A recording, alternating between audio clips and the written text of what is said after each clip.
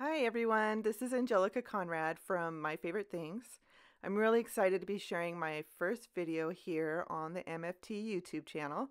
I have a fun birthday card to share with you today featuring the cutest giraffe and new cardstock colors.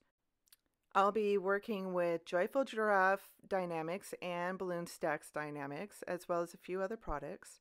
And the cardstock colors I've picked are Chantilly Cream, Fire Coral, Candy Yam, Butterscotch, Limelight, Field Day, Caribbean Sea, Eiffel Tower, and Milk Chocolate.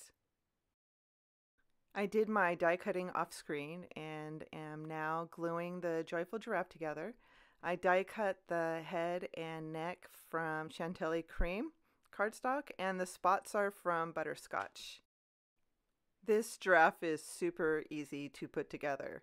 The body and neck base dies leave indents so you know where to glue all the pieces. So that's what I'm doing right now, just using MFT glue and my tweezers to put the pieces in place. Now, I went to Sacramento last year with my young daughter, and we spent an afternoon at the Sacramento Zoo, and she got to see two giraffes in person. She was mesmerized. They were so adorable, so tall. We sat and just watched them eat leaves for a good 15 minutes, and I swear she giggled the whole time. It was so sweet. Because of that memory, I will always have a soft spot now in my heart for giraffes. Now, getting back to this giraffe, I'm almost finished. I'm just adding the cotton candy inner ears and then the eyes and nostrils, which I die cut from milk chocolate cardstock. I'm going to switch my glue right here to a needle point just because the eyes and nostrils are so tiny. I just needed a little tiny bit of glue. I also used a jewel picker upper tool. I don't know what they're called, but they are perfect to pick up those little teeny pieces of paper, the little teeny eyes and nostrils, and I just touch them to the glue. The glue just grabs them off the tool, and then I can move on to the neck. And I'm adding the butterscotch spots, and then it will be time to move on to the next step. So now I'm going to get the background ready.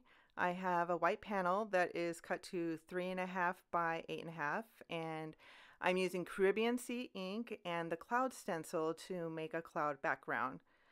I taped the bottom of the panel down so the paper didn't move around on this slick surface while I was stenciling. And I'm just going back and forth with my blending brush, moving the cloud stencil at different angles. I picked the stitched rectangle from Slimline Starter Die-namics to die cut the panel, and now it's time to assemble the card. So right now I am just positioning everything on the panel so I know where I want the balloons, because I'm going to start with drawing balloon lines. So I'm pulling the balloons up just a little bit and adding a little black mark, and that's where I'm going to start my balloon lines at. I'm using a ruler and a glitter pin for the strings.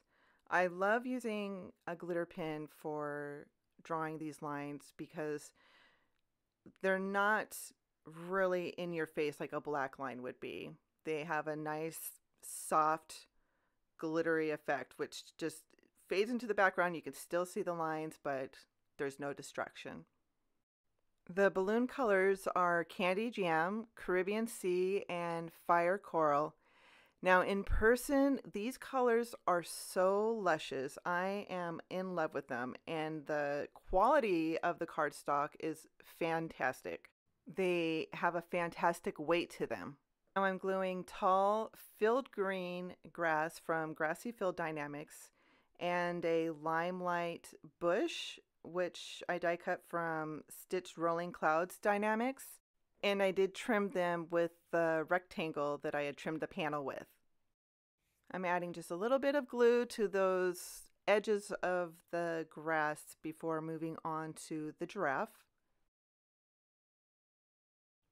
I'm doing a quick position of the giraffe before I glue down the neck, and then I'm going to be using thin foam squares for the giraffe's head. Now when I add the foam squares to the head, I'm going to be really careful where I position them because I want them only at the top of his head, because the bottom of his head is going to be pretty much on 4 layers of cardstock. So to keep it even, just knead it on the top. I will cut a strip for the horns. I cut strips of foam squares quite often for those little tiny areas that still need to be propped up.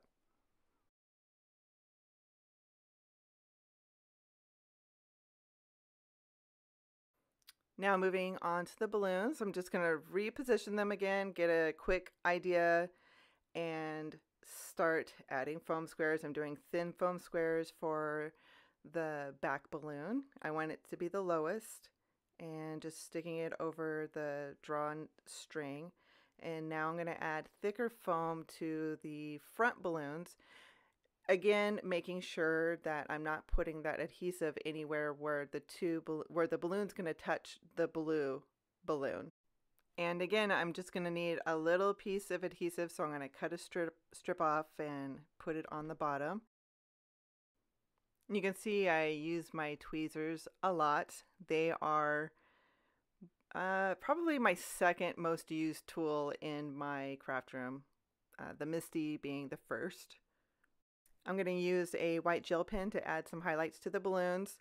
I forgot to start with the coral fire balloon, since I'm left-handed and have been smearing ink my whole life.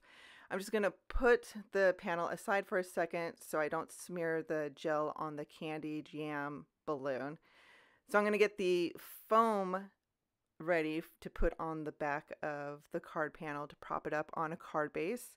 This is how I prop up the majority of my panels. I use craft foam and score tape. I find this to be a lot less expensive than using an adhesive roll. Now that I have the foam on the back of the panel, I'm going to add that last white gel highlight, and then I'm going to get it put on a card base. This card base is 8.5 by 7 and then scored at 3.5. Folding it, and I'm going to add the panel now. I take the strip off the middle adhesive on the foam, and I'm going to add glue to it. This is going to give me a little bit of wiggle room when I put it on the card panel or on the card base, because the glue is wet. And I'm just going to move it to where I know it's straight, and I'm just going to set that aside and let it dry. I've put on way too many crooked panels to not do this anymore.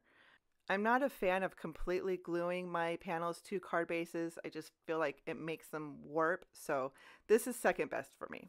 Now moving on to the sentiment, I picked a sentiment from Giraffe Greetings, a birthday sentiment. I'm heat embossing it onto the Eiffel Tower cardstock, and I'm going to let it sit for a second just to let that embossing powder cool down. And I'm going to take the adhesive backing off of the rest of the adhesive strips that are on the foam. Now getting back to the sentiment, I'm going to be using a large skinny strip Die-namics to die cut the sentiment, which I'm going to do off screen. And then I'm going to use thin foam squares to mount the strip, because I love to use thin foam squares whenever I get a chance. So I'm going to take the backing off, and then another trick that I do is I add a little bit of glue to each square. So yet again, I have a little bit of wiggle room when I'm putting the sentiment down to make sure that I have it on straight. And that will complete my giraffe birthday card for today. I hope you really enjoyed watching this joyful giraffe card come together, and you got to see the new cardstock colors. Thanks so much for watching, and I will see you again soon.